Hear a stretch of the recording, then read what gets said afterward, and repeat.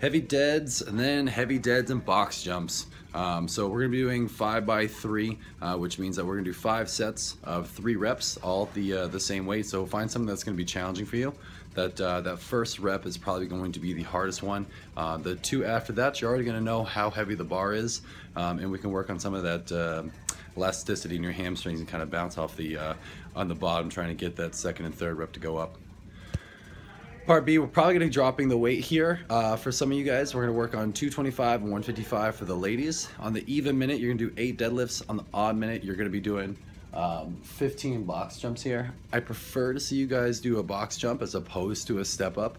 So shorten the height of the box, or maybe even set up a stack of plates and work on that 2-footed jump. This is more than just a box jump. It's a plyometric movement that we're using to get better at snatches, get better at cleans, to get better at toes to the bar.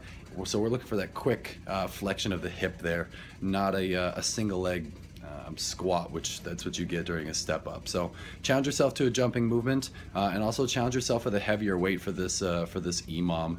Use part A as a guideline for that.